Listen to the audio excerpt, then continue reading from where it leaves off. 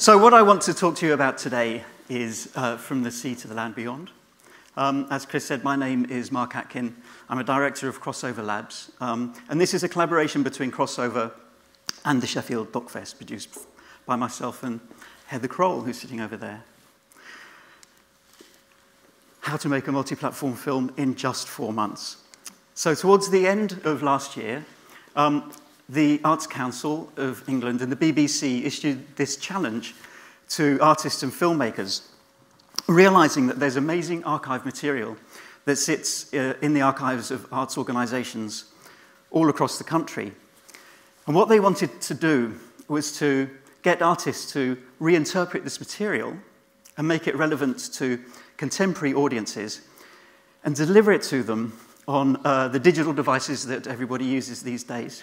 So phones, tablets, computers, and connected TVs.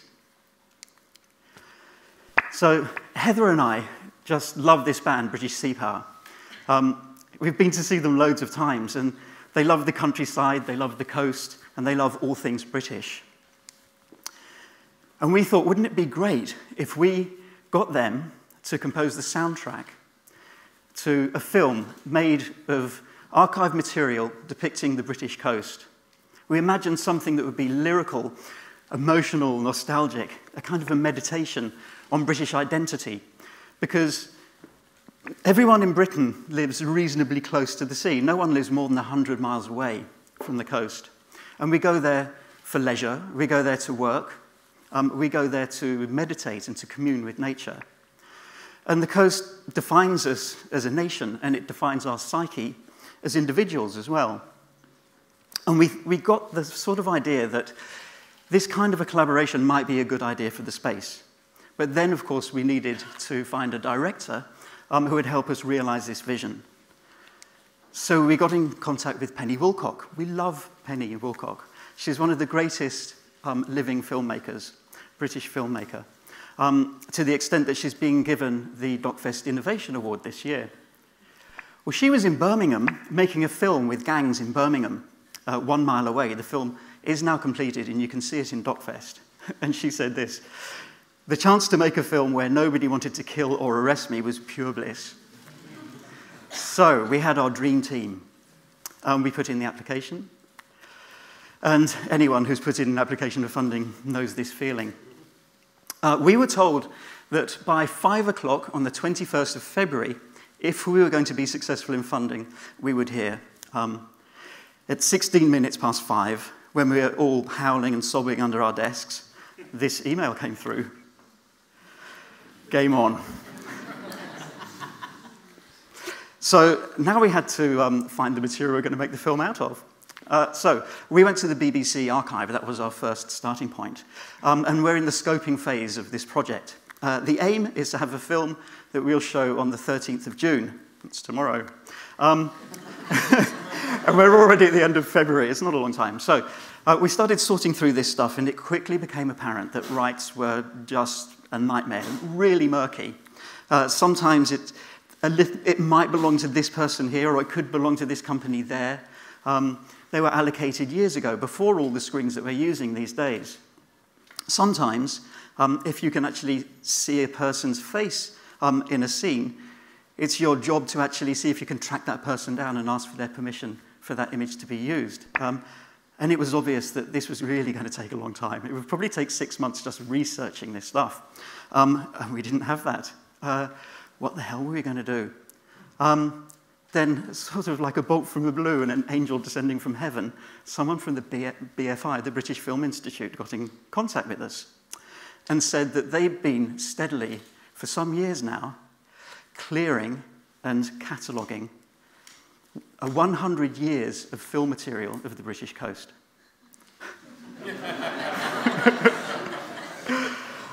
So what was that material? Well, it was stuff like this from the Mitchell and Kenyon Library. Mitchell and Kenyon were showmen from the north of England, and they filmed the northern way of life, like this wonderful extreme sport of swimming in a top hat and tails. And they would show it in fairgrounds. It's absolutely beautiful stuff. And then films like this from the Central Office of Information, where filmmakers like Peter Greenaway started their career. these beautiful films that depicted regional ways of life and primary industries like coal mining and shipbuilding. And as we started putting all of this stuff together, with Penny, obviously, we realized that we're sort of ditching the whole idea of creating this sort of lyrical and romantic expression of British identity. And what was really emerging was an incredibly moving portrait of the changing nature of British identity over a whole century through this beautiful, beautiful 35mm film made by real filmmakers. And as we carried on in this process, we discovered a couple of things that inevitably, when we get to the 1980s, the quality just falls off a cliff with the onset of VHS. And those primary industries that were depicted in those films are now museum items as well. And that as that responsibility for depicting our national way of life became more that of the individual as we record the world around us on the devices that we have in our pocket these days, that responsibility has now moved from the state to the individual. And rather than having this shared celebration of national identity that was expressed through film, where we would all know about the lifestyles of people who worked in the mines and who built the ships, that's been completely replaced by people just filming the world around them and posting it on their Facebook timeline. So we thought, well, wouldn't it be great if we could actually allow everybody to access this amazing stuff that exists in the British Film Institute Library, 100 years of film, allow people to select a part of the coast that really means something to them, whether they were born there or used to go on holiday there, and to then make their own personalized postcard from the coast by selecting bits of film and then adding in little bits of music from British Sea Power and then writing, of course, their own message.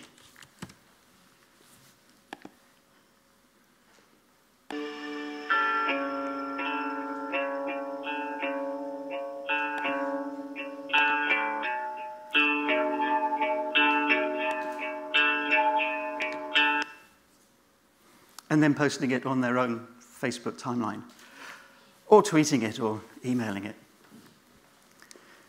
So as we were building that tool with Illumina Digital, of course, Penny and Alex Fry, the editor, were making the film, and the band were composing the music. And then towards the end of this creative collaboration, they came together in a castle in Kent. And here is Penny with the film in the back, and the band still composing music there together. And what I'd like to do now is just show you a little bit from the beginning of the film so you can see what that collaboration looks and sounds like. And can you roll that film, please?